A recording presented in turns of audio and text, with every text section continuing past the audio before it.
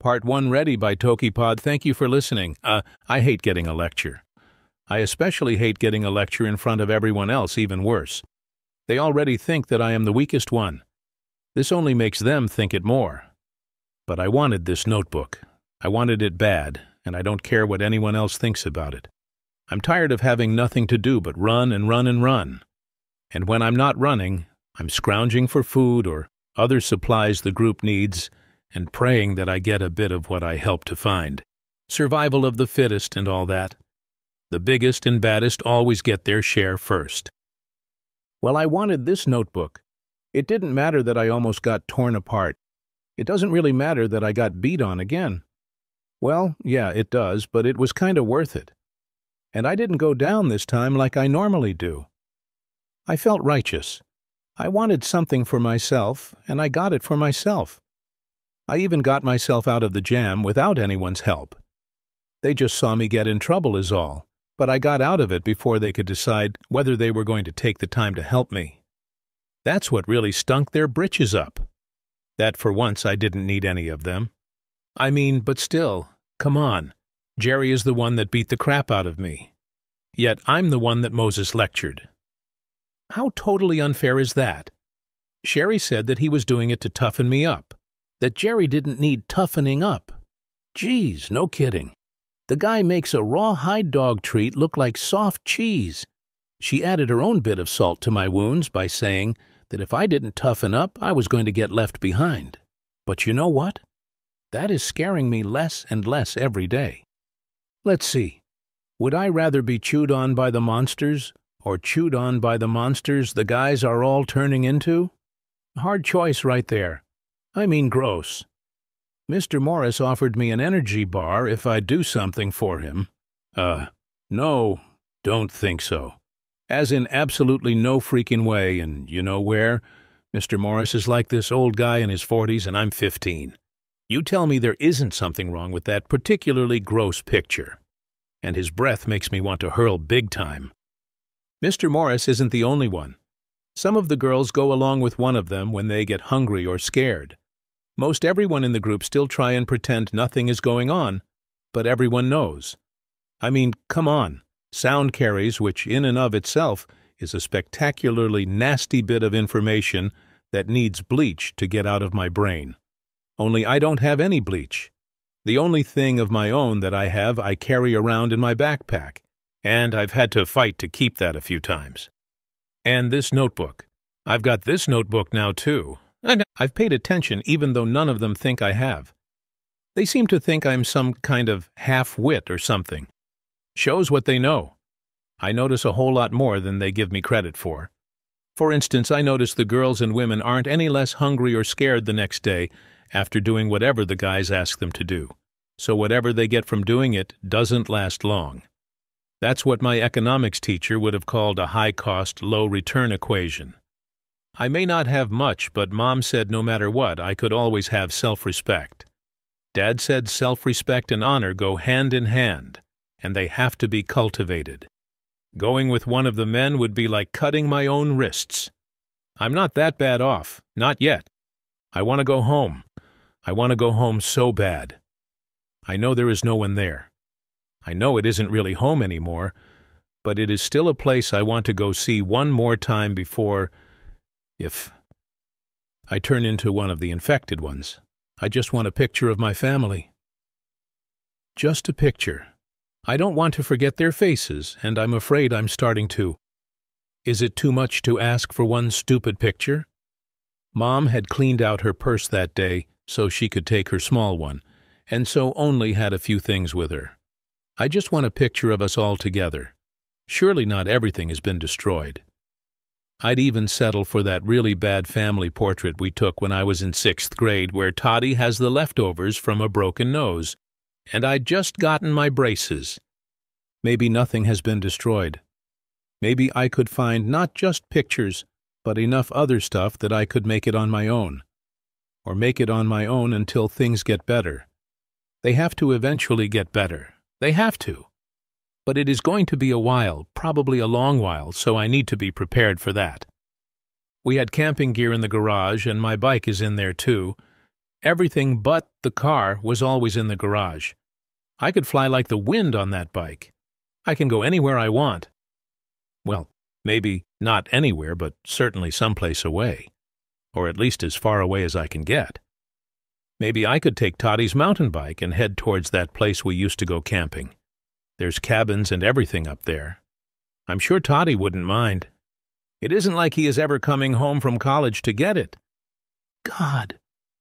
Did I really just write that? God. My parents would kill me, or not.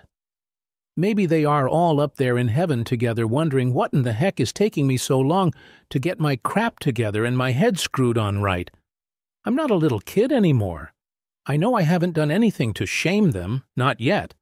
But I haven't exactly done anything to make them proud either. I haven't been a hero and saved a bunch of people like Moses. I haven't found some huge stash of food like Sherry did, although it is all gone now. I can't shoot a gun worth spit because my glasses are all scratched up. About the only thing they keep me around for is to help with first aid. But they've got Doc for the important stuff. And speaking of Doc, he's another one that is weirding me out lately. He used to be cool most of the time, and weird only some of the time. Now it is the other way around.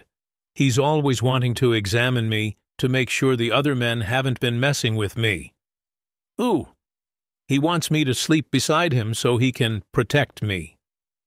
Okay, fine, I'm young, but I'm not young enough to be that stupid.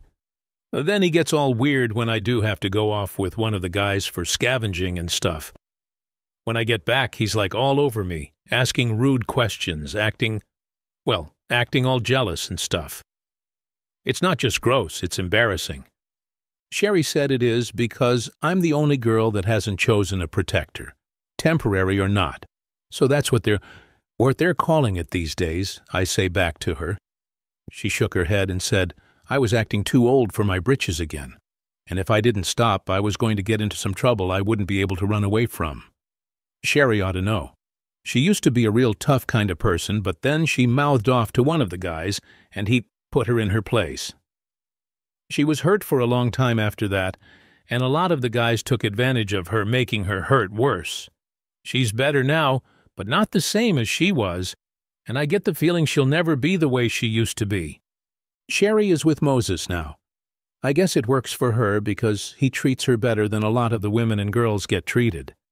Some of them are even jealous and try and take pokes at her, but she has toughened up enough that she won't be pushed off from him. I suppose Moses really isn't such a bad guy if you like the biker guy thing, but I don't think he ever wanted to be top dog. Or at least didn't want to be top dog the way he got there, or of a bunch of leftovers. He sure doesn't like some of the people in the group and would probably kick them to the curb if we didn't need numbers to keep us all alive.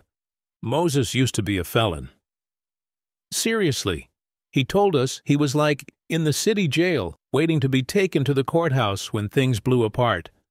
But he is an honest felon. He doesn't mind that my dad was a cop. Geez, that doesn't even make sense. I just mean he has his own code and sticks with it. You know his rules and follow them, then you haven't got any problems. And even though he slept around a lot, before him and Sherry hooked up, he never went after young girls and wouldn't let anyone take one if they were unwilling. That's probably the only reason I've been able to make it as long as I have. The men are all too scared of Moses to force me into anything. But I'm not so sure they are scared enough of him anymore. Moses is getting tired, and it shows. And he has to fight with the men more and more to prove he is top dog. I think he's been thinking of taking Sherry and moving on, and seeing how far they can get on their own. I think Sherry has been thinking the same thing because I'm pretty sure she is going to have a baby. She pukes in the morning, but no one says anything. There's a couple of guys who could probably take Moses's place if he does take off, but I'm not sure how long they would last. Moses isn't what you would call book smart, but he is street smart. These others guys, I don't know, they think they are smart and talk about it a lot, which kinda tells me they aren't. Crud, gotta run. Looks like the infecteds have found us again. Part 2. Finally, 3 days of running this time. I betcha another horde is building up. They do that sometimes when so many get into an area. They get like this hive thing going on.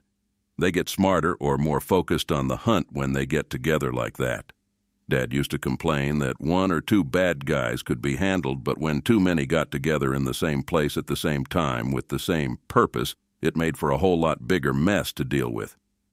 Toddy used to say stupid stuff like, "The whole is greater than the sum of the parts," but I think it might actually make sense about this stuff, kinda like the gangsta kids at school. Dealing with them one-on-one wasn't so bad. You didn't want to deal with them when they got into a group because it was like they fed off each other's bad energy and it made them worse together than they would have been separately. So bottom line, if there is a horde, you want to be someplace else and someplace else quickly. I'm so tired I should be sleeping while I can. But I can't. I'm too hungry. The men split the last of the food we had up between them, and now, if you want to eat, you have to ask one of the guys for something. Only you know what they want, what you'll have to sell to buy a little sustenance to keep you going. Doc acts like it is only a matter of time before he can persuade me to let him examine me. He said if I let him, he'll feed me up good. No way in HE double hockey sticks. Even if I was desperate, I sure wouldn't give myself to some druggie. 2 days ago, I caught him popping pills during the run. I thought that might be what he was doing before, but now I know for sure. If Moses finds out, he'll drop Doc over the side of a building. Head first. Drunks and druggies are like the absolute worst. They'd rather be high than alive. They always seem to be doing things that attract the puss brain's attention. Lucky for me, everyone else is just as tired as I am, and they're all sleeping. All of them. No guards tonight. If we had them, you can bet they'd fall asleep on duty. So we barricade ourselves in and do the best we can. We've had to do it before, and it worked out okay, just doesn't feel right this time. That's another reason why I can't sleep. It feels like bugs are crawling all over me, and there is enough moonlight tonight that I'm going to write as long as it lasts. Try and settle my nerves. And then I'm going to decide. First off, how did this whole mess start? Don't know, don't care right now either. Don't have the time or energy to care. All I know is that whatever this mess is, it took my family away and left me running for my life. I do know it seemed to pop up all around the world at the same time. Doc, before he got really creepy and weird, used to talk about how impossible the odds were that something like that would occur naturally. In other words, a lot of people think, not that there are a lot of people left to think it, that it was some kind of bioterrorism. And maybe by that totally punked-up eco-terrorist group, the ones that think or thought that humans were like a plague on the planet and that there were way too many of us around. If that's the truth, bet they didn't expect for things to go quite like they have. Instead of people plaguing the planet, we have zombies plaguing the people. Yeah. I know they aren't real zombies, but close enough all things considered. They have heartbeats and all that, but the infecteds are way strange, like mutants or something. I was out shopping with Mom when everything went to pieces. We'd come to the city to try and find a thrift store that had a modest homecoming dress. Or at least one modest enough that it wouldn't give Dad a heart attack and have him following me to the dance in his cruiser with the lights flashing and the siren going off. He wasn't real happy about me dating to begin with, but I told him it wasn't like I was dating, that it was only one date. One date was not dating. He didn't appreciate the difference. But it was also hard to say anything because the boy that had asked me to the dance was Kingsley, for Pete's sake call me Lee before someone hears you. Barrio, who just happened to be the sheriff's son. Lee wasn't a bad guy. Actually, he was one of the good guys, but I know for a fact the only reason he asked me out was because he could say that he had to, that his dad had made him. It would have been a lie. The sheriff may have suggested it, but he would not have made him. But it kept Lee out of hot water with the 3 popular girls that had been fighting over him since the year before. Of course, being a guy, he didn't realize getting him out of hot water only got me into it. Wow, they were awful, and I got backed up in the bathroom a few times by those nasty she-cats. I didn't care. Well, I did, but not enough to tell Lee no when he asked me. No one had ever asked me to a dance before, and Lee was one of the older, popular guys in school. I was a freshman, and it would have been so cool to go to the dance with a junior. Never got the chance, which sucks, and I suppose they're all dead now. That would make me sad if I didn't think they were the lucky ones. So long as they aren't, stumbling around like puss brains and stuff. Better to get chewed up completely and get it over with. Sometimes when you are fighting one off, you can tell they aren't far enough gone that they've stopped feeling pain. That's harsh. So you try and do what you gotta do as quickly as possible. Just don't look in their eyes. Makes for fewer nightmares that way. Anyway, Mom and I had gone to the city that day. It had to be a thrift store because dresses were expensive and Toddy's grant had ended, and if he worked more than 20 hours a week, his grades nosedived. Dad and Mom had agreed to help him for one more year, but after that he was either going to have to find another way, like another grant or scholarship or internship or something, or he was going to have to come home, sit out a semester or two, and save up the money on his own. He was the one that had chosen to go away to university, instead of doing his first 2 years at the community college. So Dad figured he was going to have to be responsible for what the savings account my grandparents left him didn't cover. I had found the perfect dress. It fit all the parameters Dad had said it had to. It wasn't too expensive. It covered all the vital bits, both top and bottom, front and back. It was age-appropriate without making me look like a little girl. Not like that was likely because my boobs had finally come in over the summer, or making me feel like someone's granny, which was actually a bigger worry for me.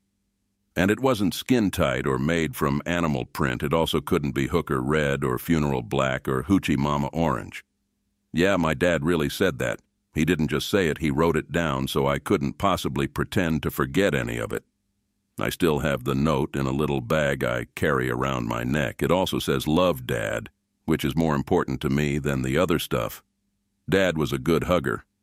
But saying the mushy stuff was hard for him, so when he did, you really remembered it.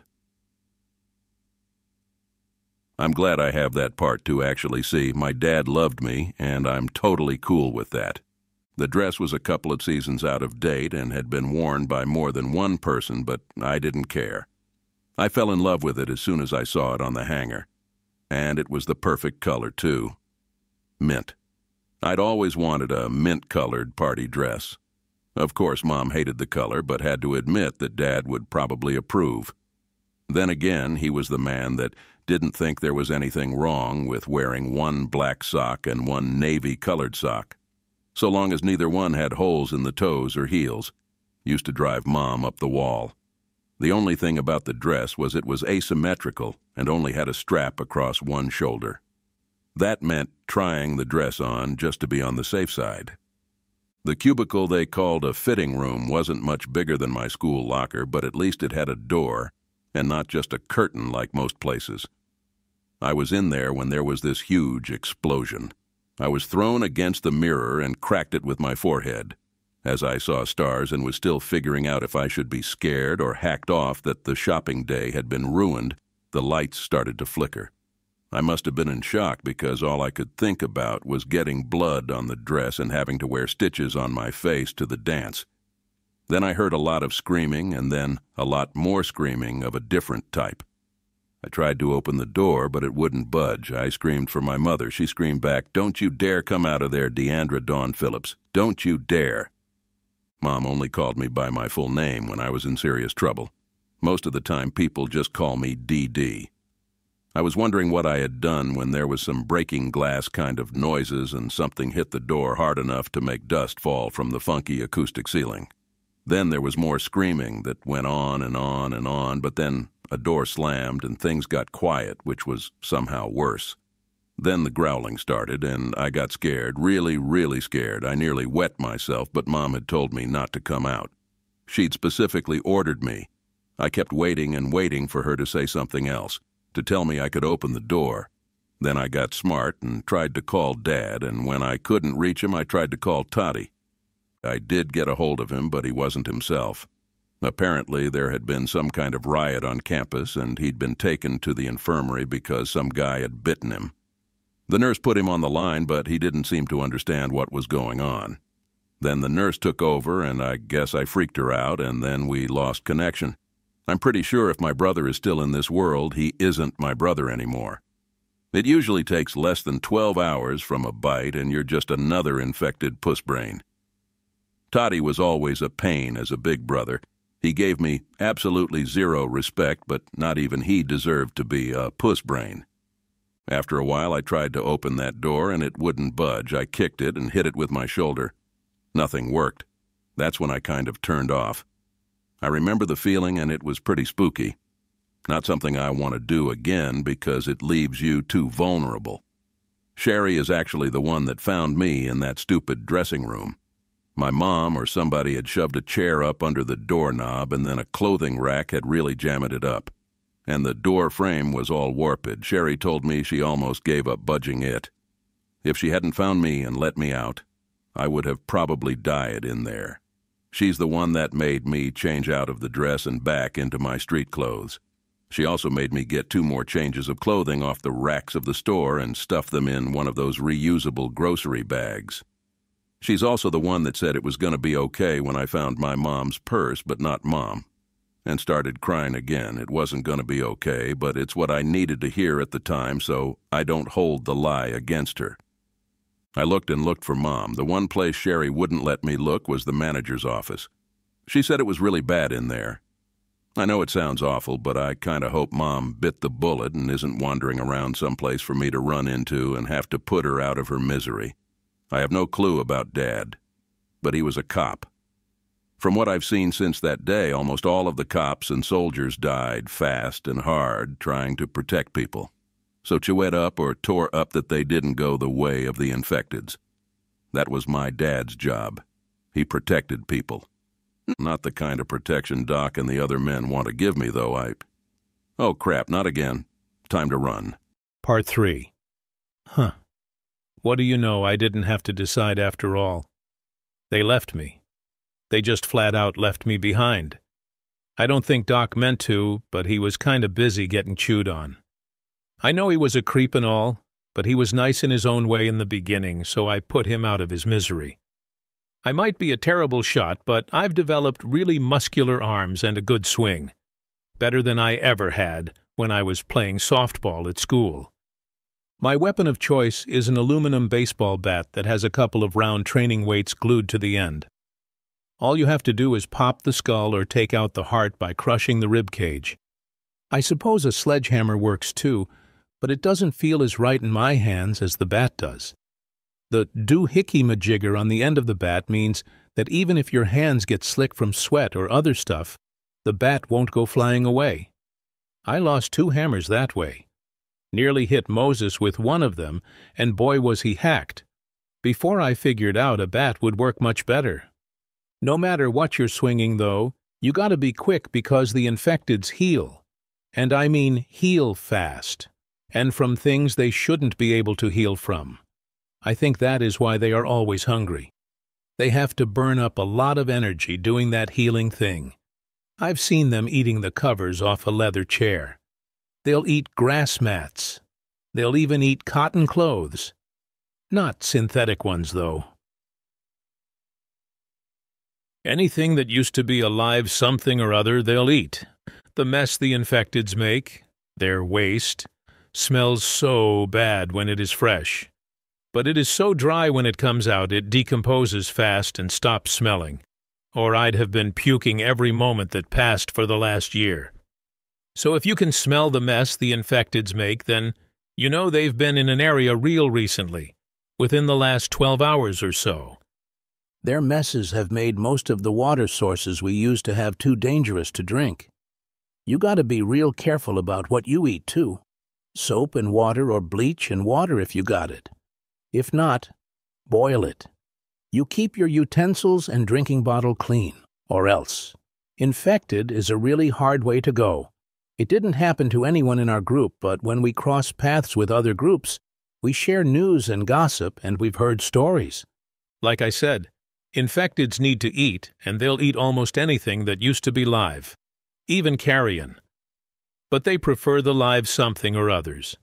The feral dogs and cats that are left in the city are mean but cautious. They've gotten good at hiding, and usually the only reason you know they are there is if they attack you first or you feel their eyes watching you as you go through their territory. Believe it or not, the infecteds have gotten to most of the rats too, when the rats haven't attacked them first.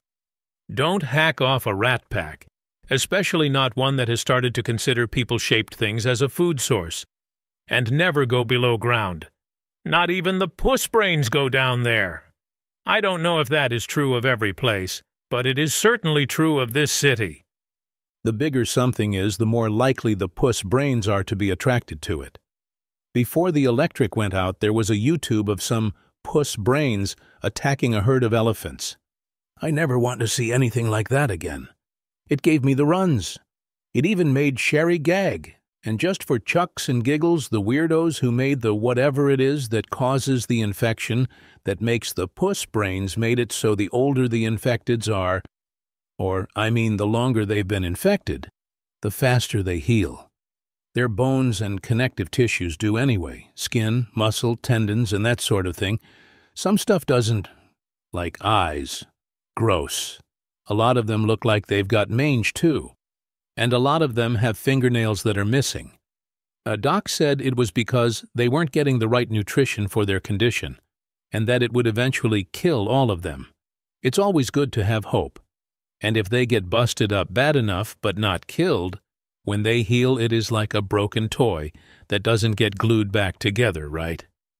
I've seen some really freaky-looking and moving puss brains. And right now I don't want to think about that too much. I'm kinda upset enough as it is. My feelings are hurt that Sherry would just dump me like she did, but I'm thinking maybe she thought I was dead or bit up. Not salvageable at that point, which is what Moses used to call members of our group that got the infection passed along to them. I wouldn't blame her if she did believe that. But if it had been her, I would have made sure to put her out of her misery. I wouldn't have left her to wander around as a puss brain for who knows how long. By rights, I should be chewed to ribbons, but I fell through the floor where it was being repaired before things went to heck in a handbasket. It knocked the wind out of me and hurt like you figured getting your boobs racked would, but it also meant the puss brains were a floor behind me, and since they couldn't move too fast on stairs, the ones that cornered us acted like they had inner ear issues. I started running. I didn't stop running until I was as far away from the developing horde as I could get. Not coincidentally, I'm pretty sure I'm heading in the right direction to go home. I also got to one of our group's caches before any of the others did. They'll get around to it eventually, but I'll be long gone by then, and so will most of what was in the pipe. A big PVC pipe that was capped on both ends. Except for the booze, they can have that. And the cigs. In the past, I've tried both to see if it would make me feel any better like the others. Made it seem like it did them. The booze just gave me a headache and queasy stomach, and the cigs stole my breath to run. So no booze and no cigs. Wasted weight in my backpack, and this thing is heavy enough as it is. Well, except for the Everclear, but that isn't for drinking. It is for sterilizing stuff. Doc used to use it to sterilize his medical stuff, or what he used as medical stuff, because he said nothing survives a 24-hour soak in Everclear. The smell alone makes me tend to believe him. Ravioli, potted meat, 2 canned hams, some fruit cocktail, beanie weenies, and some other canned junk should hold me for a while. Sherry also taught me about some weeds that can be eaten. I recognize them, but I keep forgetting the names. I nibbled on some wild roughage last night to keep things moving because that canned stuff totally kills my digestive tract. TMI, but true. I shouldn't feel as good as I do, but, well, I do. For one thing, I've made killer time today.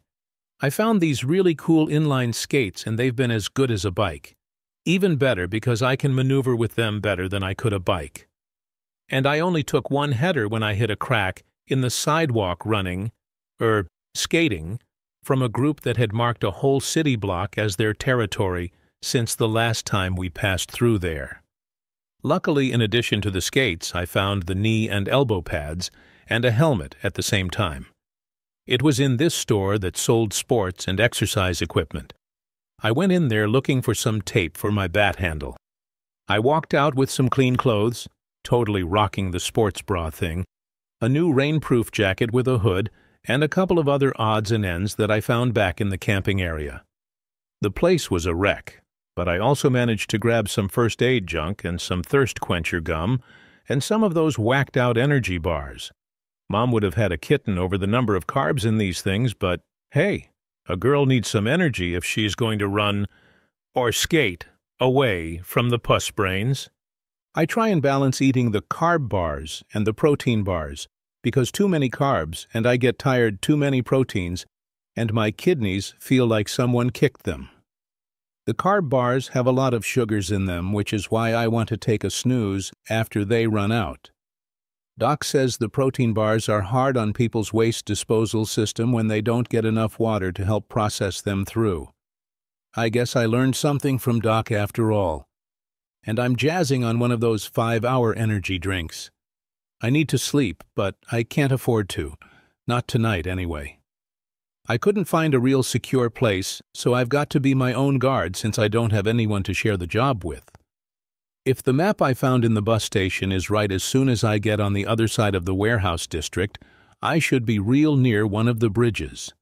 The question is whether I can get across the bridges on this side of the city.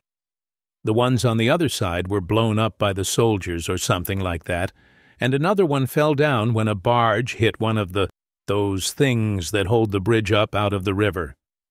I've seen the bridges, though, not up close.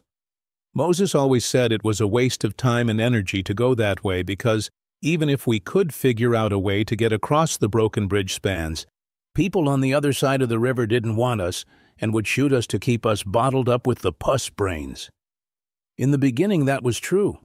Sherry and I saw it happen before we joined Moses's group. It was so bad that people just stopped trying to get across. But I figure enough time has passed that surely they wouldn't care about one girl wanting to go home. It isn't like I expect anyone to feed me or anything. I just want to go home one more time. Part 4. Total Suckage. I fell asleep and drooled all over my notebook. At least I didn't wake up to a puss brain drooling all over me. I guess I was so tired or wasted or whatever that the 5-hour drink didn't work. Or maybe that stuff is getting old and losing its oomph. I know that after watching one of the girls in our group die of food poisoning, I learned to be real careful and read the labels of stuff to see when it expired. Guess I need to check the XP dates on everything again, just to be on the safe side. It will give me something to do, because right now I'm not going anywhere. It's raining, and I betcha by the time it stops, it will be too close to getting dark again. I stepped out of my refuge to take care of business in the rain, and I saw quite a few puss brains heading the way I had come the day before. That's when I noticed there was an extra PU to the air despite the rain, and turned to see a great big tower of smoke coming from downtown. Something is on fire, something big. The rain doesn't look like it is putting it out. Fire is one of the things that freaked Doc out and would get him drinking. He worried that someone would start a fire, lose control of it, and it would engulf the entire city and leave us with no escape except to jump into the river and try and swim across. Then he would shudder because, of course, Doc can't swim. It was one of his phobias. But hey, Mom always said there was no loss without some small gain, and boy did I gain when I picked this office to hole up in. It didn't look like much to begin with. This area of town was kind of run down before, but since they closed the city off, it has got even worse. And there's enough people left in the city, and enough time has passed, that most places have been turned inside out for edibles and drugs. The front area had been worked over already, and I was flush, so all I was really looking for was a place to sleep. I stumbled into the back area, and it took me a while to figure out that this place must have been some kind of stock and supply business, the kind that filled vending machines, gumball machines, and candy counters. Holy diabetic shock, Batman, I hit the mother lode. My brother Toddy and his friends were like junk food aficionados. Dad thought it was a riot, Mom not so much. Geez, those guys would come up with the craziest things in Scouts. For example, their troop had this cooking contest, and one of the areas was called Microwave Breakfast. It was supposed to get the guys more self-sufficient, but I think it was just a way for them to goof off and gross each other out. Only as gross as the recipe Toddy and his team came up with, it actually tasted pretty good. Even Mom admitted it. And it only took 3 ingredients: a small bag of Frito chips, a box of Cracker Jacks, and a little bit of marshmallow fluff. First they pulverized the chips until they were basically just powder. Then they mashed the Cracker Jacks until they were small bits. From there you added enough fluff to the Frito powder to make a really dense paste, which you then microwaved for 15 seconds. You took that out of the microwave, topped it with some smashed Cracker Jacks and a dollop of fluff, and you wound up with what they called fluffy grits with caramel crumble. It should have been totally gross. It wasn't. I later found out that it wasn't even their recipe exactly, but one they read in this book called Junk Foodie, or something like that. My backpack is now so stuffed I won't absolutely have to look for edibles for quite a while. Maybe a whole 3 weeks. Course I will anyway if I get the chance. Never look a gift horse in the mouth, and food is a gift of sorts these days. People in the city are going to be starving soon. Some might already be. The puss brains will run out of people and stuff to eat, and then they'll find some way out of the city come heck or high water. Will it happen tomorrow? I don't think so, especially not with the horde to keep them entertained. Could it happen before winter gets here? Maybe, but the puss brains kinda get slow during really cold weather.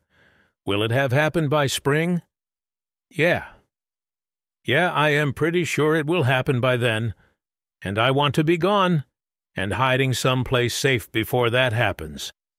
Guess what I ate for lunch? Never mind. You'll never guess.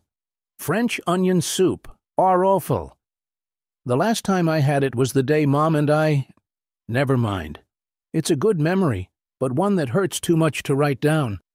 But this particular soup I ate was another one of Toddy's experiments. You take onion rings, like Funyuns or those that Utz sells, and a small bag of Cheetos. Yes, I said Cheetos. Directions for Toddy's French onion soup. Place 12 onion rings in a bowl and cover them with 2 cups of boiling water. Then you mash the heck out of the Cheetos, sprinkle that over the top of the soggy onion rings, and let it sit just long enough for a lot of the hot water to get absorbed. Then you close your eyes and pretend you aren't totally grossed out and eat it. It really isn't bad. Pretty salty, though, and it makes you thirsty. But at least it doesn't cramp my guts all up like eating another can of beans would. And for dessert I had what Dad used to call a virgin black Russian. You mix a bottle of Yoo-Hoo chocolate drink with a can of Coca-Cola, and then you use a Twizzler as a straw. Mom hated them, and not even Toddy liked them. But to Dad and I, they were our drink. Sometimes when he would have to work odd hours, he would come home really stressed out about a case. My bedroom was right across from the kitchen because it used to be the old laundry room, and I would hear him moving around. He would always tell me to go back to bed, but I would make us our drink, and we would sit in the kitchen and not talk. But I think it made him feel better all the same. When our glasses were empty, and we were done not talking, he would say, "Better clean these up and put them away so your mother doesn't wake up to dirty dishes."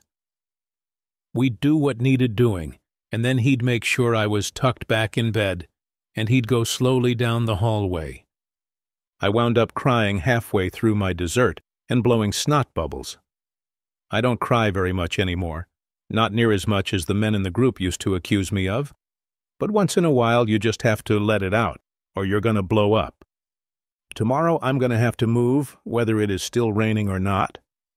I peeked out the back door of this place, and the fire is getting bigger. Not a lot, but it has definitely spread. In fact, I think I'm going to go ahead and pack up and see how far I can get. I can't wear my skates or I'll break my neck, but I can at least get a little further along. Maybe a lot further along. Part 5. Jerry was a jerk. He died a jerk, or will die.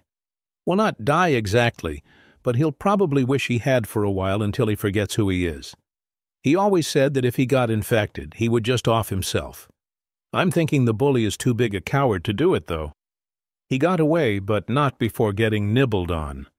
The smaller the dose of infection, the longer it will take him to go over to the dark side, and the more pain he'll be in until he does.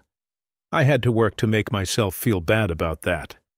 They never even knew I was there, thank goodness. They were making way too much noise. Moses would have slapped them upside their heads fast and hard for being so sloppy. But I didn't see Moses or Sherry. I don't know if they made it or not. Good luck to them if they did. It isn't healthy to hold grudges. I was up on the bridge trying to remember all the bragging that Jerry had done about working maintenance on the bridges, and how, even if the spans were down, there was a way for work crews to get across.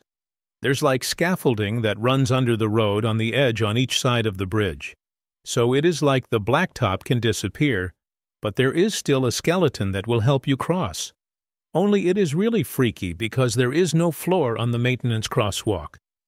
You have to wear these harnesses like mountain climbers do, and just walk across metal beams. Holy frijole, I was ready to blow chunks just thinking about it once I'd gotten up there and seen how high everything really was. That's when I spotted them being chased by a small group of puss brains. I recognized Jerry right away because of that stupid hard hat he always wears. Once I recognized him, I recognized the rest of them, though I couldn't make out their faces. Hardly any of the old group made it, apparently. Or maybe some went with Moses, or it really doesn't matter anymore.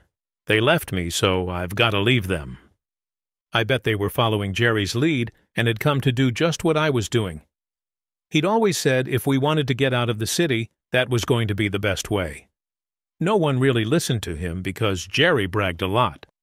Or maybe it wasn't his bragging so much as the simple fact that he was such a jerk. For whatever reason, they were listening to him then. Only instead of making it to the bridge, they got cut off and got stuck out on a pier with nowhere left to run. They were getting a dingy off a tug that was moored to the pier when one of the puss brains broke through the group's defenses and came straight at Jerry, who had been supervising, rather than working to get it done faster. Chomp! Chomp! McDowell threw Jerry out of the boat when he tried to get in, and then those that remained started paddling with their hands to get away. Haven't the foggiest if they'll make it. Once they get near the center of the river, there is no way paddling hands are going to control where it goes. If they're lucky, it will just take them in the current and carry them off until they hit dry land somewhere down the way. If they aren't careful, though, they'll flip over where it gets rough. I was really worried that Jerry would come back and try his old plan out without the rest of them. So I opened the maintenance locker at the foot of the bridge, and sure enough, the harnesses were right where he said they would be. It took me a while to figure out how to put one on, and when I did, it was all baggy and stuff. That was like the longest 4 hours in my entire life.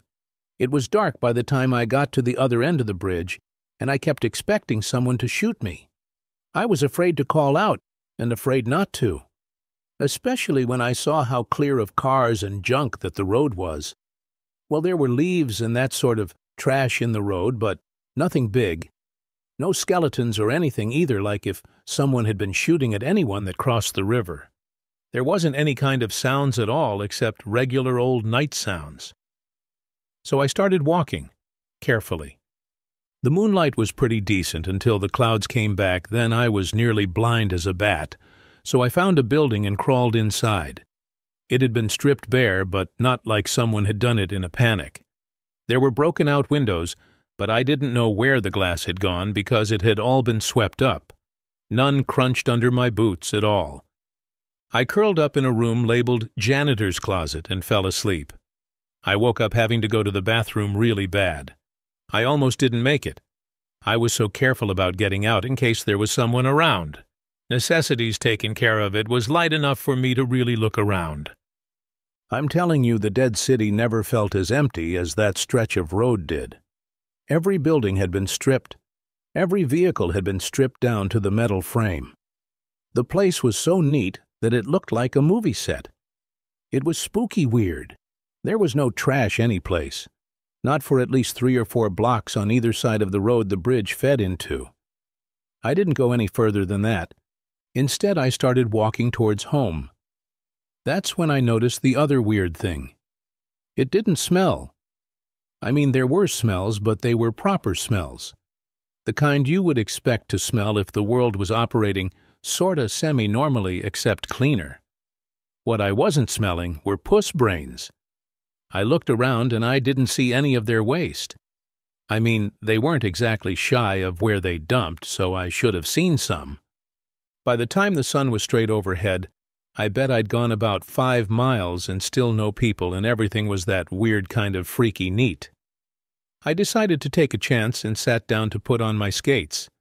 I knew from the map I was still a good 40 miles from home, and that I wouldn't get there in one day, but I was going to get there faster by skate than I would by feet alone.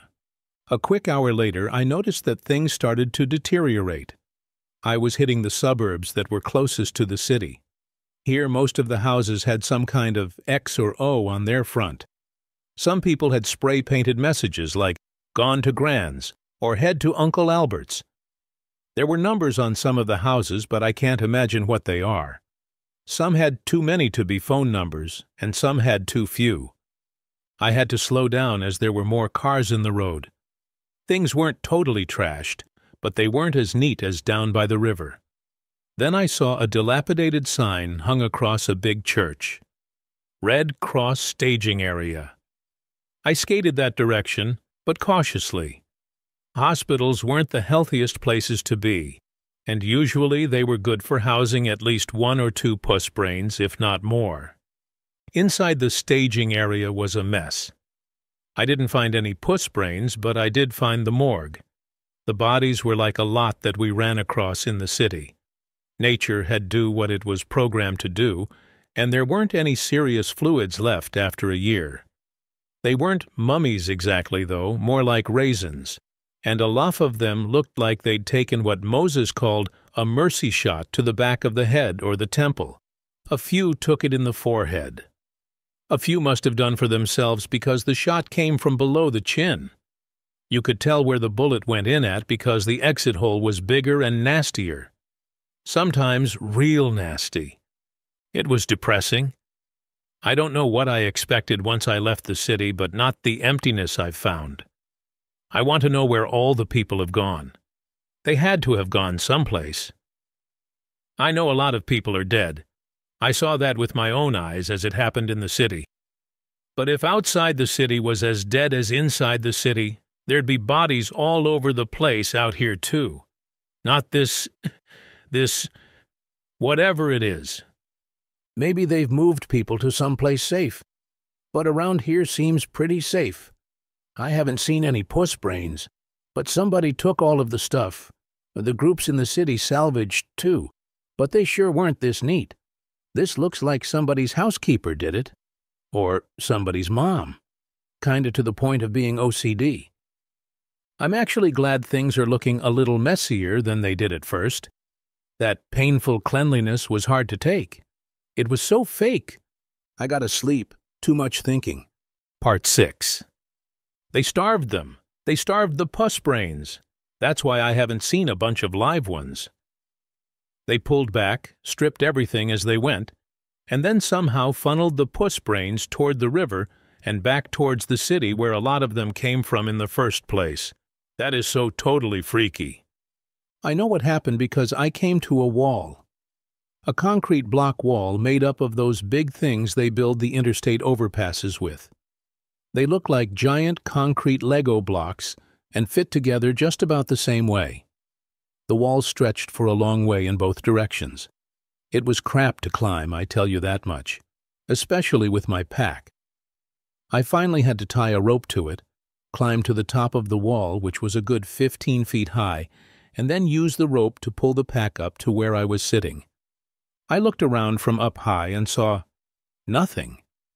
One side of that big concrete fence didn't look much different than the other side.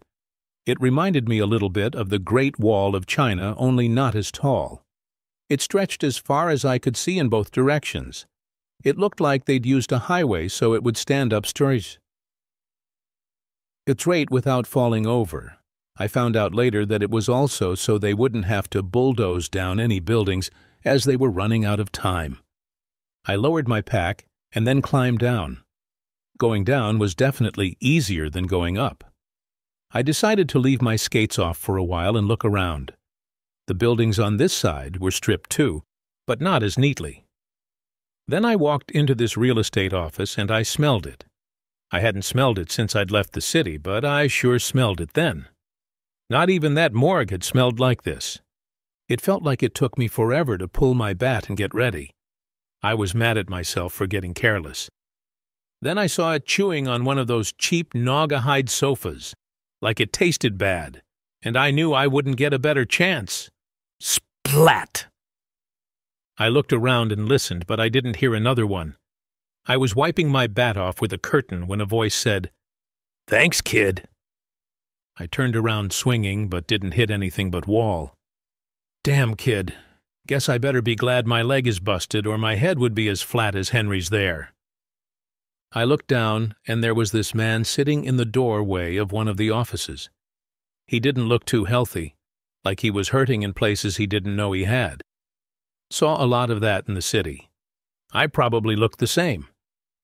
I started to back up, and he said, "What's your rush? Do I look like something to be afraid of? Look at the shape I'm in." I just looked at him. "Silent type, are you?" I still wasn't biting. "Geez, I suck at this. Why do I always get stuck with the special cases?" I snapped. "I'm no one's special case." "Ha, so you do have a tongue in that head of yours." A little in spite, I told him, "You talk funny. Sound funny, I mean. You aren't from around here." "Nope. Born in North Carolina, but I've been traveling quite a lot since then. And since we are on the subject of origins, you want to give me yours?" I suddenly noticed the patch on his shirt, and tried not to get excited, but I figured I had a way to test the man in front of me. "Who is the sheriff around here?" "No clue, kid. Liberated this from a cruiser out back a couple of days ago when some woman yacked all over me. That's when Henry here decided he wanted to dance and I busted my leg." "Why are you calling that puss brain Henry? Was that his name before he got sick?" "Yeah. Or at least that is the name on the tag on his shirt. You probably can't see it beneath the mess you made." I had fallen silent again, losing the little bit of hope that I had. Stupid. "You gonna tell me where you're from or not?" "Not." We just stared at each other, and I figured out he was trying to play tough. He didn't know me any more than I knew him. "Are you thirsty?" "Hell yeah. You got any water?" I took a bottle of water out of a pocket on the side of the backpack and rolled it towards him. "Cautious type, huh?" I shrugged, but when he started to chug the water, I told him, "Ease up or you're gonna puke." He gave me an irritated look, but then nodded and set the bottle down. "This all you got?" "You can keep it. I've got a filter." "Filter, huh? Those things are only good if you've got something to filter in the first place. Take this, kid. Can't promise there isn't backwash in it, but—" "I said you can keep it. I know how to make do. Besides, there's an artesian fountain over by the Baptist Church on 3rd Street. All fountains and water sources were turned off and capped by order of the governor months ago." I shrugged. "Unless somebody from the church did it, there's still a spigot in the baptismal." "Take it you're from around here." I shook my head. "A friend from school used to go there. Her uncle was the minister." "That still means you are from around here close." I shrugged. He let it go. "Kid, I need my pack. I gotta call in. I've been out of touch for over 48 hours. Don't want to give them the idea that I up and died on them or anything. There's a Ford Explorer 3 buildings down on the other side of the road. Give me a hand to get over there. Or if you won't do that, at least give me a hand to get up off this floor." I looked at him and looked good. He had a buzz cut that was graying around the edges and really hard features, especially his eyes. They were like chips of ice. He could play at anything he wanted to, but I knew a hard case when I saw one. "Are you a criminal?" "Hell no, kid. What gave you that idea?" The top dog of the group I was with was a criminal before the pussbrains attacked the city jail and he escaped.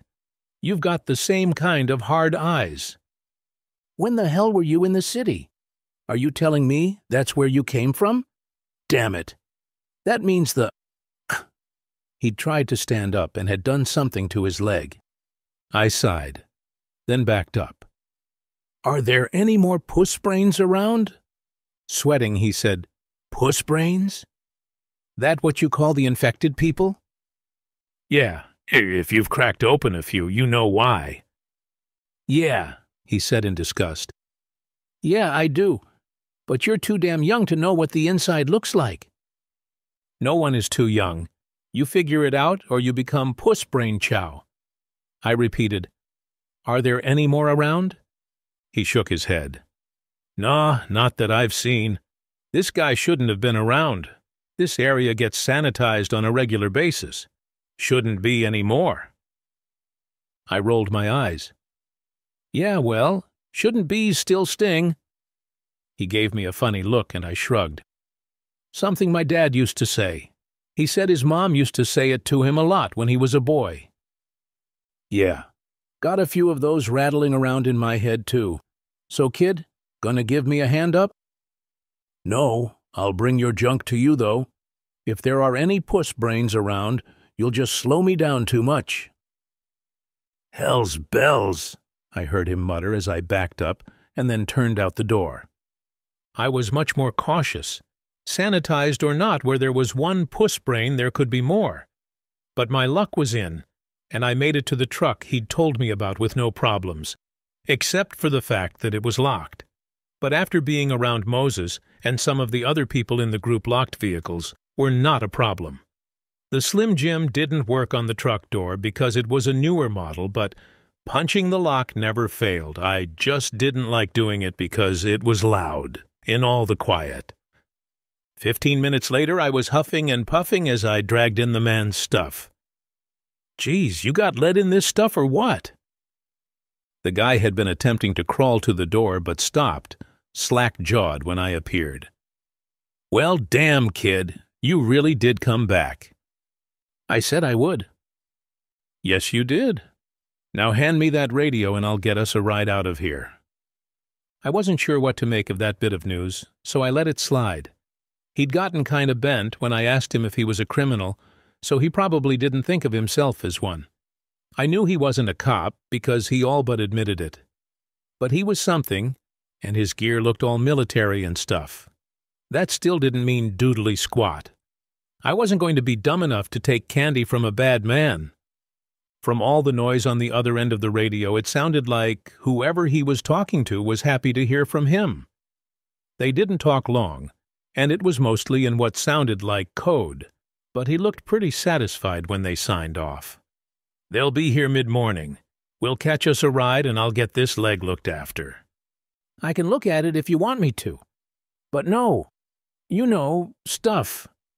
"Huh?" "Look, I may not be much, but I didn't let the others drive me to that. And I learned a few things from Doc, and I can at least make sure it is set right. But not if you want something, and since you're a grown man, I shouldn't have to spell it out to you." "Kid, you aren't making any sense. He slowed to a stop, and then sighed. "Aw, hell. I guess you are after all. You must have had some guy mess with you. Well, I ain't that kind. If I was, Major Jeffries would have strung me up a long time ago. She and Colonel Matthews don't tolerate that kind of thing, not for any reason." "Are you in the military?" "National Guard, or what's left of it." "Okay, but just so we're clear, and no one has messed with me. Moses wouldn't let them. If I had said yes, that would have been different, but he said girls had to be willing. The other girls did it, but I never did. It's gross." "We're clear, kid. Moses your top dog, you mentioned?" "He wasn't mine. He was Sherry's." They still left me behind, though, so don't think just because you have eyes like Moses it means anything to me. I went to work and then gave him what for. This is a total sucky job. No wonder it hurts. Nothing is broken that I can feel, you've just knocked it out of whack. And what's the big idea of cutting off the circulation? Good way to give yourself a dead leg. Okay, you little spitfire. My skin is tender enough as it is. You don't need to rake me over the coals and make it worse. I snorted but left off. For a big guy, he was pretty good at not hitting out while I was hurting him, but I could tell he was in a lot of pain anyway. When I was done stabilizing the knee the way Doc had shown me, I leaned back and pulled the first aid bag out of my pack. Percocet or Tylenol? The Percocet will make you feel better, but the Tylenol won't slow you down, or at least not more than you already are. Tylenol. I handed him 2 extra strength, and he dry swallowed them. He leaned back and was breathing heavy. Then I realized it really stank, and knew I'd have to move Henry if we didn't want to have to smell him all night. I stood up and went to do what had to be done, but the man reached out and grabbed my calf so fast I nearly screamed. I got loose and backed away and found myself in the worst place you could be. A corner. Hey, kid, sorry, didn't mean to scare you like that, just... I'm a little jumpy, and Henry there. We need to make sure he won't get back up. He won't, I said cautiously, looking for an out. I felt the crack all the way up the bat to my hands. Yeah, well, pardon me if I would feel better when I see a bullet properly lodged where it belongs. I need my gun. No, you don't. Besides, how are you going to hit it from the other side of the counter? You need to stay put. You shoot him, I sighed forlornly. I can't hit the broadside of a barn, not even this close. My glasses are all scratched. I could hit him again, but that'll just make a bigger mess for me to clean up. Let me drag him out, and I'll put something through its heart if it bothers you that much. He gave me a weird look. You've been on the street a long time. It was a statement, not a question, so I didn't lie as I pulled Henry off the sofa and started to drag him outside. Since the first attack, or whatever you want to call it, Mom and I had gone to the city to look for a homecoming dress that wouldn't freak my dad out too much. I was going with Lee Barriot. I kept tugging and eventually got the body out to the sidewalk and then used a piece of broken furniture from the next store over to make double sure like I had told the man I would. I came back in and saw him tuck the radio back down. I looked at him suspiciously and he nodded. Yeah, I was talking to Base. Gonna make something of it, kid? Not so long as that is what you are really doing. I don't want to wind up some slave girl or anything disgusting like that. Damn, you've got some imagination. You try living in the city with your only protectors a criminal, a high-priced hooker, and a doctor that is also a druggie, and you see how much trust you got. And you got a hell of a mouth on you, too.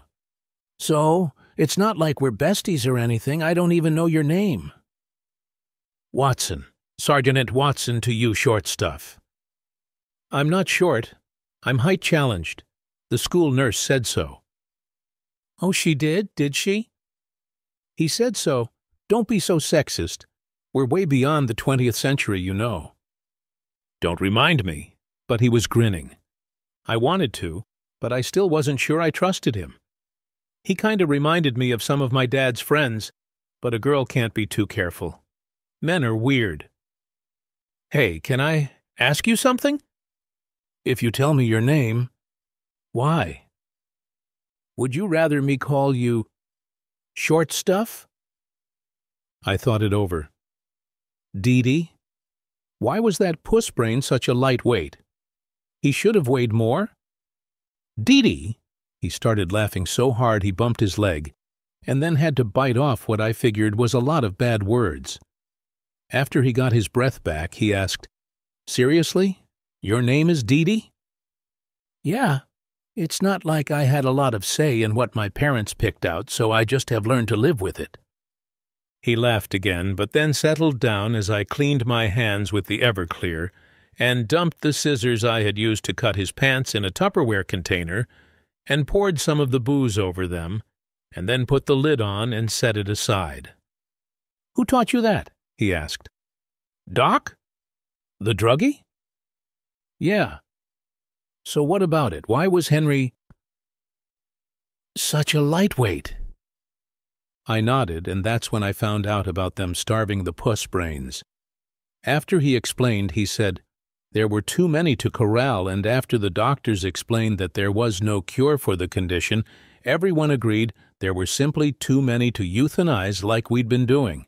No one really thought it was a great idea, but it was the safest one for the uninfected and the kindest for the ones you call the puss brains. Did anyone think there might be some people, uninfected people, still in the city? Kid? DeeDee. Like I said, no one thought it was a great idea.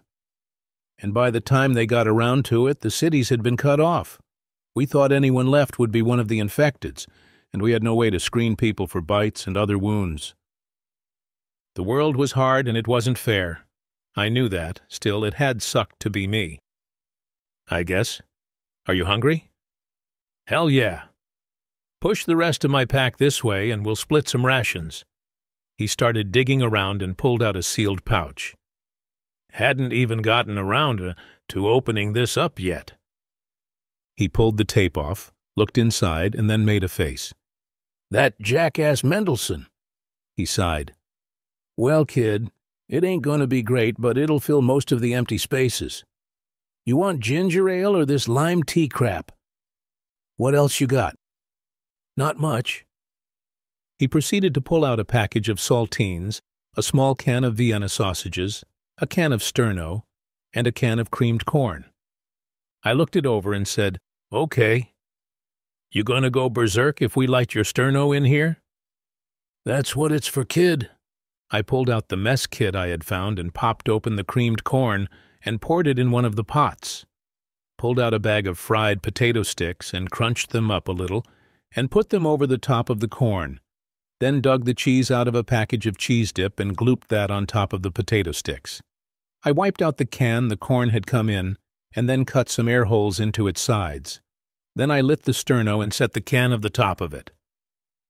When I was sure the sterno wasn't going to go out, I set the mess kit pan with the corn and junk in it on top of the can. Sergeant Watson just watched me through slitted eyes as he leaned back. I could see the pain lines around his mouth and eyes. Next, I pulled out the kebab sticks that I had made months ago, as I'd learned to make do with whatever the group let me have. I threaded the Vienna sausages on them and set them to the side. Next, I took an empty water bottle and filled it halfway with the tea and the other half with the ginger ale and mixed it together. That's gonna taste like... crap. It might surprise you. Soon enough, the weird dinner was finished and in our bellies. You know, kid, that wasn't near as bad as I expected it to be. Told you. Smart mouth. Yeah, well, you aren't going to like what comes next. He looked at me suspiciously. What? Did you poison me? Don't be silly. No, you gotta get up so you can go do your business. You're lucky, though. You're a guy, so all you have to do is point and shoot. Damn, kid. Part 7. Figuring out how to get him into a closet big enough wasn't the problem. It was that he insisted that I stay in there with him. Oh, no, I won't. Oh, yes, you will. No way am I going to let some scrawny, pint-sized girl child sleep off on her own when there might be infecteds roaming around. What? You're all of 12? 12? I'm 15. Well, hello, Methuselah's grandma, and stop shouting. I didn't mean to hurt your feelings. How the heck am I supposed to know how old you are? I was mad for about 2 seconds, and then I smiled. Okay, you just proved it. Proved what? He asked grumpily. Most guys would have looked at my chest and seen I'm more than all grown in that area. Even in the dusk, I could see his face go red. Ah, hell's bells, kid. Don't start that kind of talk. And you're not going to distract me. 15 or not, you're still not going to... We went back and forth a little while, but I gave in, since he'd let me fight it out and hadn't tried to make me no matter how much he growled and threatened. Next morning, we split some cold Pop-Tarts and powdered sugar donuts and chased it with some cheap knockoff orange breakfast drink. "What have you got in that pack? Aladdin's lamp? You make a wish and your favorite junk food spews forth?" Rather than answer him, I threw a packet of instant coffee at him. "You are as bad as Toddy in the morning." Flipping the brown packet around in his hand, he gave me a troubled look. "Kid, this could bring you a pretty penny on the barter market." I shrugged. "I've got more. It's not like I drink it. Dad would kill me. He says I can't have coffee until I'm 18. When I saw Sergeant Watson giving me a funny look, I thought back and realized I sounded a little crazy. I sighed. "Sorry, I'm not used to having anyone to really talk to." "Thought you mentioned you talked to this Sherry chick, and that you were in a group of about 20 people. "Okay, let me rephrase that," I said, trying to sound like I had some sense and didn't belong on a crazy farm. "I'm not used to people actually listening to what I say, so I could say just about anything and not have it mean nothing." He grinned a little reluctantly and told me, "My sister, the teacher, would call that a double negative." I shrugged. "Grammar, it's just not as important as it used to be." He nodded. "Maybe not, but words can still get you into trouble and out of it. For instance, don't be so free with that stuff you keep sharing out of your pack. Save it for when you really need it. I'll keep what you gave me and be happy to, but you make sure you keep your mouth shut on the rest of what you got. We got a tight ship going, but we still have troublemakers and no goods. No need to create a situation with too much temptation. No time like the present. I never said I was going with you." He smiled, which made me suspicious. "I figured you might try and pull this, and no, I'm not angry at you. I would probably feel the same way you do. Just wait until our ride gets here to make your decision." It was at that moment that his radio crackled, and they said something that basically meant that they'd be there in 5 minutes. "Let's pack up this trash, kid, and hide it until you can dig a hole and get rid of it privately." We'd finished that, and then there was the sound of a couple of trucks coming down the street. Big trucks.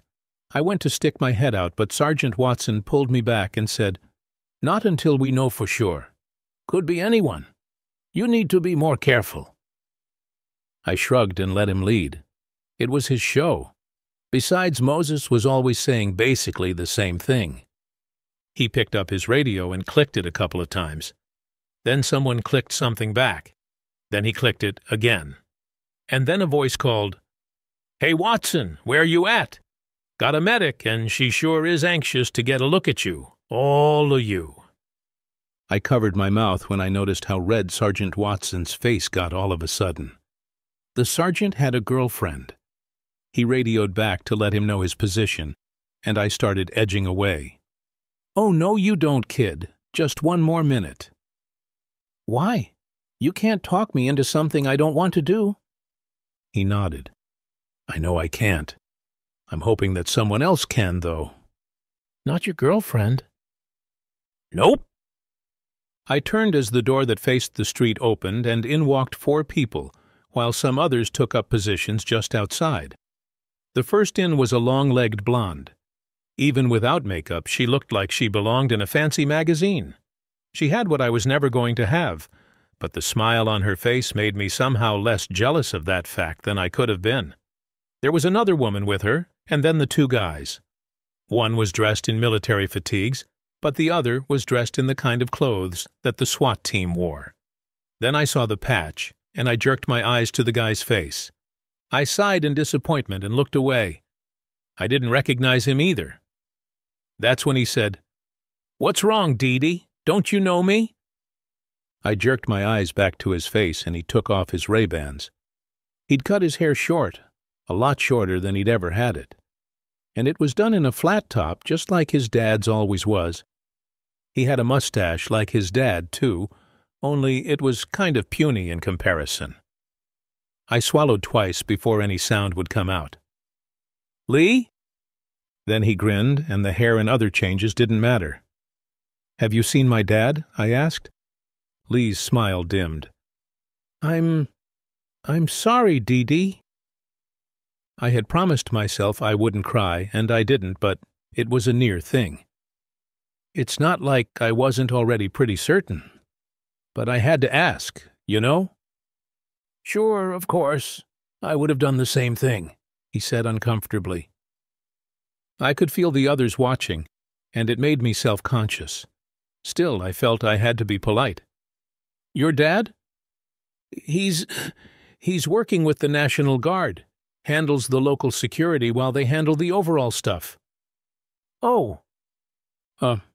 What about your mom?" "She disappeared in the city." "My mom, too. She was working at the hospital and... Anyway, what were you doing in the city? I mean, why weren't you at school like the rest of us?" "Dad said I could play hooky so that Mom and I could go find a dress for the dance." He just looked at me blankly. "Homecoming? Remember? Or... maybe you don't, I guess."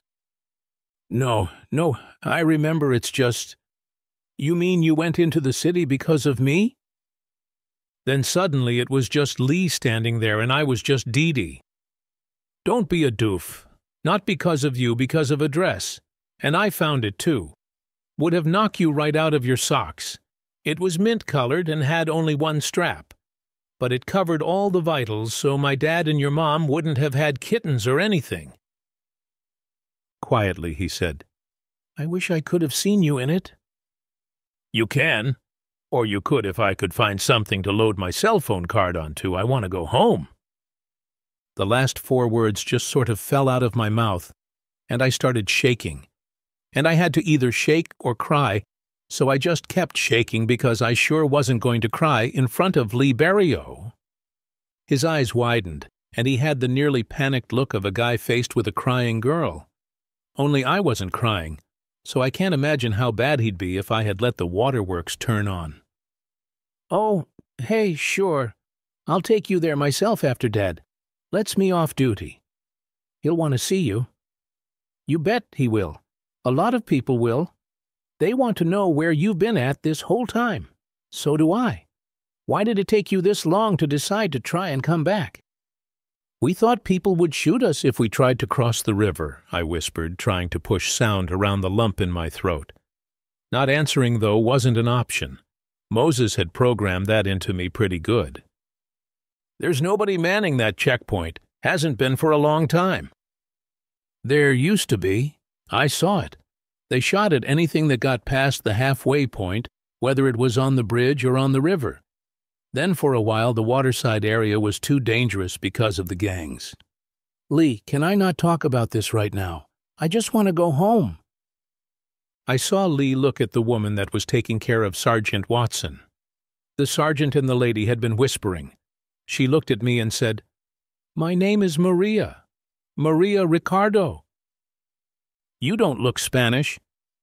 "Cuban, believe it or not. Some of us are very blonde and blue-eyed." "Oh. I'd like you to come back and let me check you over at the clinic. It is kind of routine. Once you get a clean bill of health, you can go with your friend Lee here." I didn't like the sound of it, and it must have showed on my face because Lee said, "It's no big deal, DeeDee. Everyone that comes back from an outside patrol or a salvage run goes through the clinic. It's SOP so that we don't, you know? So you can't hide an infection or something like that. They don't want any potential puss brains roaming around their precious streets." The Ricardo woman said, "No, we don't. Can you blame us?" I shrugged. "No, just don't pretend we are going to your clinic to be nice. You just want to make sure I'm not contagious." "All right, I admit it." "Fine, so long as we have that straight, no fake stuff." She shook her head. "No fake stuff," she agreed. I jumped when Lee tried to take my pack. "It's mine. I'll carry it." "Okay, he said, putting his hands up in surrender. "You don't need to make such a case out of it." Then we heard someone scream. Part 8. I said, "Hey, Sarge, I think we found some more of your shouldn't-be's." "Shut up, kid, and keep your head down. There's almost a dozen infecteds out there. That's a big group." "Oh, that's nothing. You should see how lively they get when they form hordes." The puss brains suddenly rushed the guy that had stayed nearest the trucks. Everyone else just sort of froze. "What are you all waiting for?" I shouted. "He's going to get chomped it. We don't do something." "We can't shoot. We'll hit the trucks." "Who said anything about shooting?" I yelled, and then ran outside and straight at the puss brains. I heard someone scream, but it wasn't me or the guy on the ground. I had already taken 2 out with my bat when 2 of the soldiers came up and started helping me. They were using those crowd control batons like my dad used to carry with him when he wore his riot gear. We were down to 1 mobile puss brain when the guy that had been on the ground managed to get up and yanked my bat out of my hand and wailed on him, until there wasn't a whole lot left above the shoulders. I tapped him on the shoulder a couple of times before I finally got his attention. "Can I have my bat back now?" The guy collapsed back against the truck and started yanking at his shirt. He had some kind of long-sleeved shirt on under it, and it yanked that one off too and started looking his arms and the rest of him. I got a good look too. Wow. Definitely closet poster material. Then the guy starts praying. "Thank you, thank you, thank you, and bless the inventor of Kevlar wherever he is." I picked up my bat where the guy had dropped it, and the T-shirt too, which I felt and realized it felt like Dad's bulletproof vest. I handed it to him when Lee came up and snapped, "Put your shirt on, Cochran. Stop showing off." Cochran gave Lee an irritated look. Before any more guy drama could start, Medic Ricardo stepped between them and busted out with some orders concerning the puss brain corpses. Then she looked at me with pinched lips, but if she thought that was going to put me in my place, she was sadly mistaken. Moses was much better with the fire and brimstone than she was, and I wasn't scared of her. I walked over to find Sergeant Watson trying to get up. "Damn it, give me a hand, kid. 'Cause when I get up, I'm going to bust your butt so hard, you aren't going to be able to sit down for a month of Sundays." Yeah, why the freak out?" "Why the freak out? You charged not 1 but a dozen infecteds without any protective gear on." "So? They were going to chomp on that guy that fell over Cochran, or whatever his name is. Everyone knows the risks when they accept an assignment to go outside the perimeter. I live outside your stupid perimeter, so I don't know any other way. The rule is bash or be chomped. Moses said you don't pick fights with the puss brains, but you don't let 'em chomp on a buddy either. Safety comes in numbers. You let all your buddies get chomped, then you wind up all alone against a gazillion puss brains. Those odds just don't work long term." I'm getting a little sick of hearing about what this Moses guy had to say. If he was so great, why did you leave? "I didn't leave, they left me. Although I was thinking of leaving. The men in the group were getting too stuff and junk." "Stuff and Oh," Sergeant Watson said, starting to calm down. "Well, deep subject. Smart Alec." "Maybe." He sighed and shook his head, and Lee came back over and asked, "What's up with you anyway? You never did stuff like this before. Your dad would have had a lot to say about it." "Maybe yes and maybe no. Zombies weren't real before. They are now. It was either change or get chomped. Or have to find some man that wanted to protect me. I don't want to be chomped, and I sure don't want to be protected." Talking like he was a lot older than he is, he said, "There's nothing wrong with being protected, DeeDee, especially when you are small like you are." I was mad for 2 whole breaths, but then Sergeant Watson told Lee, "Not the kind of protection you're thinking about." "What other kind of protection is there?" I looked at Sergeant Watson, who had an irritated look on his face, and then at Lee, who was truly confused. I said, "Never mind, Lee. Guys like you and Sergeant Watson will never get it. You're too nice." Part 9. I rode to town in the back of one of the trucks, trying to ignore the looks everyone was giving me. Lee was sitting beside me and had a grumpy face on that only got worse when that Cochran guy started talking to me. "You really been in the city this whole time?" "Yeah." "For real?" When I caught him popping a pose, I had his number. "Less time working the six-pack, more time developing your listening skills." A couple of the guys in the back end snorted or tried to cover their mouths. Cochran, though, only grinned after a brief surprise. "Dang! You're like my grandma's chihuahua. You may be small, but you're fearless." I gave him the look that kind of stupid deserved. No girl wants to be compared to a dog. He wasn't near as smooth as he thought he was. Dad had warned me plenty about guys like that, so I decided the best thing to do would be to ignore him the same way I had ignored the men when they had started to try and sweet-talk me. We passed through 2 checkpoints, and I got a good stare each time. I leaned over and whispered to Lee, "What's with the visual third degree? Do I have something growing someplace I can't see it?"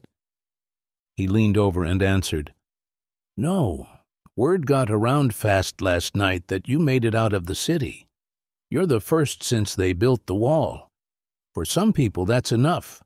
Others want to know how fast the infected are going to follow you out. Probably not before winter, but maybe in the spring." I felt Lee stiffen, but before he could say something about my comment, we pulled up in front of the old walk-in clinic near the Little League fields.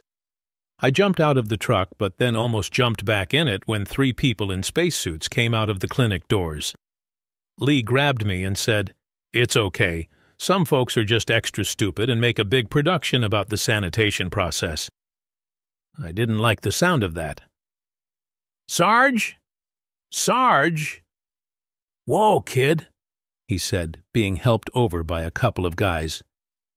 From the other truck, "You charge 12 infecteds but are scared of those 3 turds?" Lee said sanitation. That's what you called getting rid of the puss brains. Yeah, I did. Maybe bad choice of words." Then one of the spacesuits said, "You'll do as you're told." Medic Ricardo snapped, "Back off. This is my clinic and—" One of the other suits said, "You were warned, Dr. Ricardo. Now you've been exposed. We believe that you are no longer objective, and that you have been compromised and are incapable." She hissed, "Oh, for the love of—" Then the first guy makes a grab for me and says, "You're going to exam room 1. I get a good look in the fact mask and can't help myself. I start laughing. "Toby Holloway?" I look at Lee and asked, "Token Toby? Seriously? That's the best medical professional this place has to offer?" I'm rolling, and Lee makes a face and then starts chuckling. Then he starts laughing too when the guy in the spacesuit starts cussing and making so much noise that it comes out sounding like a squawking chicken through the speaker thing he is wearing. I said loud enough for everyone to hear, "Ain't no way I am letting Token Toby get his nasty hands anywhere near me. Geez, he used to spy on the girls in the bathroom at school. Dad busted his chops twice that I know of, and told his father that it didn't matter how many laundromats he owned, that if he caught Toby lighting up or spying one more time, it was off to family court and juvie." Toby made another grab at me, and I clocked him so good in the boy parts with my bat that there was puke on the inside of the plastic mask when he finally stopped rolling around. "I said I don't want your nasty hands on me. What part of no did you not understand?" About that time a man came up and calmly answered, "Most of it, apparently." I looked up and stood straighter. "Sheriff," he smiled and said, "Deandra Dawn, I wish your father could have seen this day. I see you finally learned to hit what you were swinging at. That one would have been a home run for sure. That did it. No matter how hard I tried, I felt my eyes fill up and overflow. But I wasn't really crying. "Yes, sir, Did he—" A drunk T-boned his cruiser going 90. There was no time for anything else. It happened about 2 hours after he came on shift that day, even before we got word of what was happening in the city. I knew it had to be something for him to not answer my emergency text. I knew it. Dad would have. The sheriff nodded like he was trying to contain big emotions. "Yes, he would have," he agreed. "Now I want you to mind Dr. Ricardo here and let her take a look at you. You know your dad would have wanted to make sure that you were okay. Lee will go with you, so you don't have to be scared. I'll be waiting to talk to you afterwards, and we'll figure out what needs to be done. But I don't want you worrying about a thing. Understand, young lady?" He gave me a one-armed hug like he wanted to use 2 arms, but worried about pushing some kind of boundary. I nodded. What else was I supposed to do? He was the sheriff, my dad's boss, and his friend. He looked at Lee and gave him the what-for glare that he'd always been good at giving. Lee said, "I'll stay with her dad." "See that you do," he said, though, when Dr. Ricardo, the long-legged blonde, led us into the clinic with Sergeant Watson being pushed in a wheelchair behind her. I would have thought he'd make a fuss about that, until I realized it wasn't the doctor's bouncy ponytail that he was watching. Part 10. "Damn it, Lee! I told you to stay with her." "Dad, she was changing her clothes." There was a squeak of embarrassed outrage in Lee's voice, but there was anger, too. I kinda remember him having fun pounding on Toby after he pulled him off me, but I went unconscious before I got to see who won. I heard the sheriff growl and wanted to say it wasn't Lee's fault, that it was partly mine for hurting Toby's pride, and that I'd been beat on harder and lived to tell the tale. But mostly all I wanted to do was tell them to go away, or be quiet, because they were making my head hurt again. As I lay there, I realized there were other people in the room, too. "Why is she taking so long to wake up?" That was Sarge. Blondie Longlegs answered, "She's extremely malnourished, traumatized, sleep-deprived. And as verbally combative as she was, I didn't even dare do a sex kit on her to see if she's been sexually abused. She's talks a good line. However, she all but admits that the men in the group she was part of before they abandoned her were attempting to molest her." The sheriff growled, "She said that?"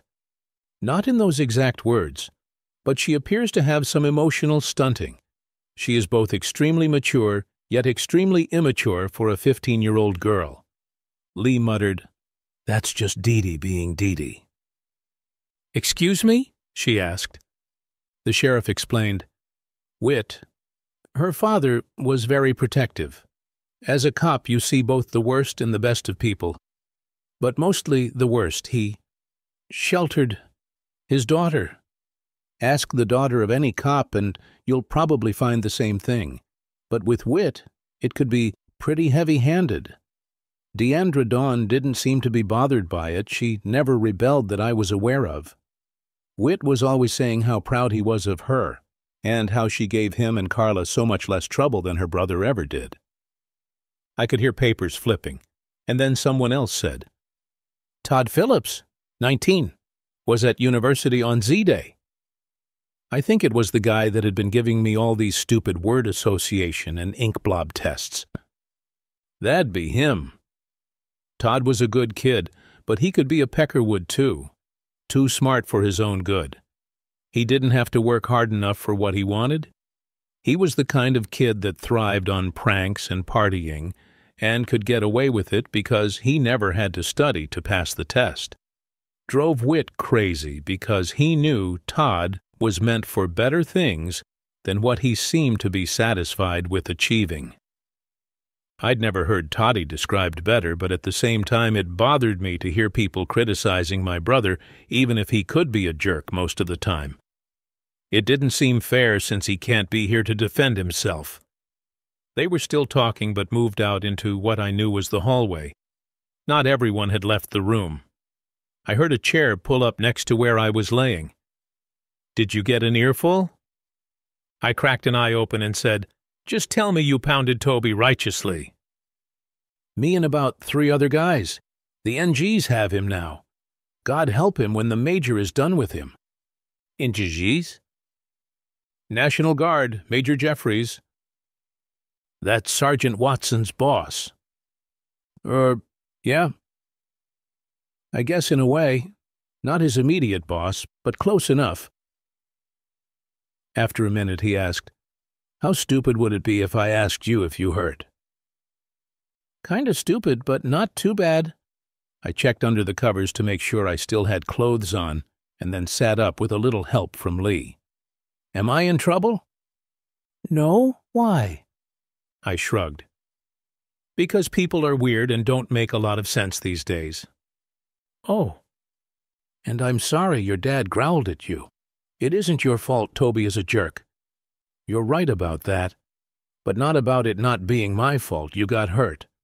I should have made sure the room was secure before you stepped inside. I underestimated Toby, and I shouldn't have. Or it could have been something or someone else. I made a mistake and you paid for it. Dad was right about that part.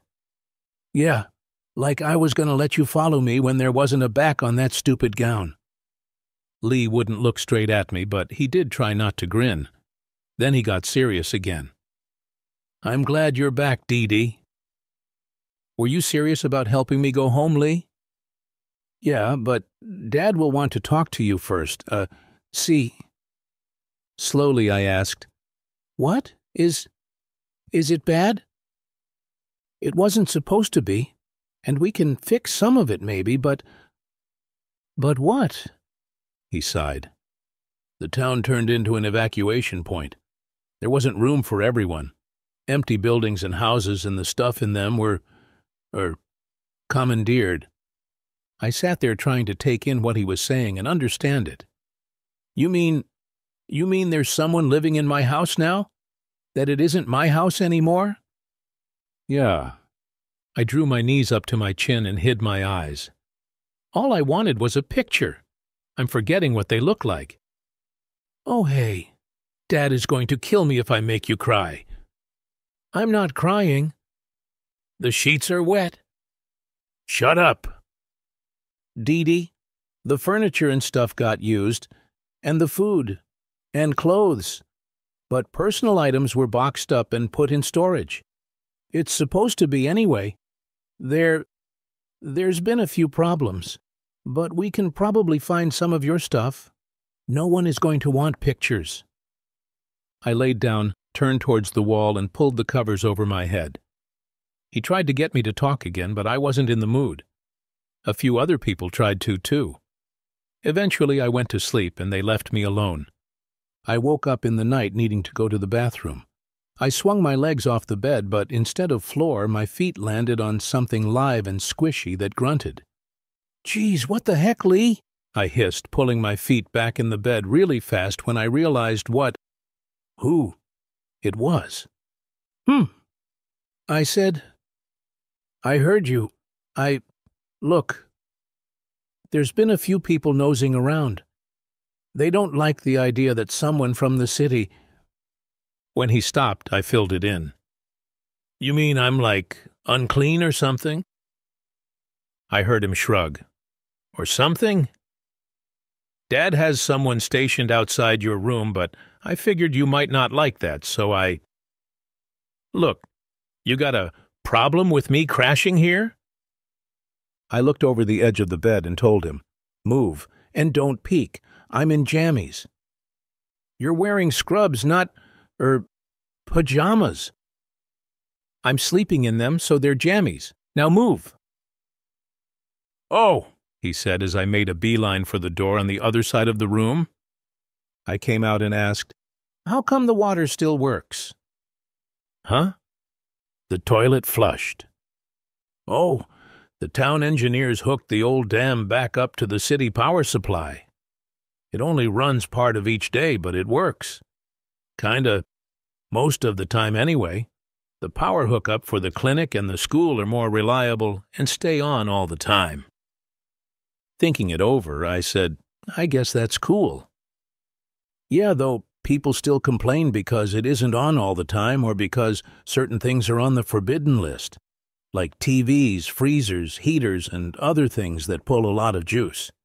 You get caught running a forbidden item and you get your power connection dismantled. Bet some people are mad about their Xbox. He snorted. They've got rooms set up at the school you can earn credits to use if you've got it that bad. Same for computers and stuff like that. I guess there's a lot of things that are different. Yeah, he said quietly. Trying to sound nonchalant, I told him, it's not like I really expected things to be the same, you know. DeeDee, it's okay to be mad about your house and stuff, even if no one else understands I do. They took Laura's things and Mom's too. I felt like a jerk. I didn't even ask about Laura. She and Glenn. I found them. I didn't say anything to Dad, but I think they were out behind the bleachers making out, and they got caught by some infecteds. I told him that it looked like Glenn had put up a fight trying to protect her. Not that, you know, she didn't have all her clothes on. Oh, Lee. Yeah, so anyway, I just thought, if you knew about that, you'd know that if you wanted to talk to me but didn't want me to say anything, you'd know I could not tell anyone, I mean, that I wouldn't rat on you. I sighed. I was telling the truth. Those guys didn't mess with me, Lee. I don't care what Dr. Ponytail thinks. I'm not talking about it with her, and that's it. Sure, they wanted to, but I turned them down, and it never got to where they could force me. It might have. That's why I was thinking about leaving, but they left me first. So there. Either believe me or not, I don't care. A second passed before he said, After seeing what you did to Toby out in the parking lot, I think I'll choose to believe you. Too bad you couldn't swing like that during games. Geez, thanks.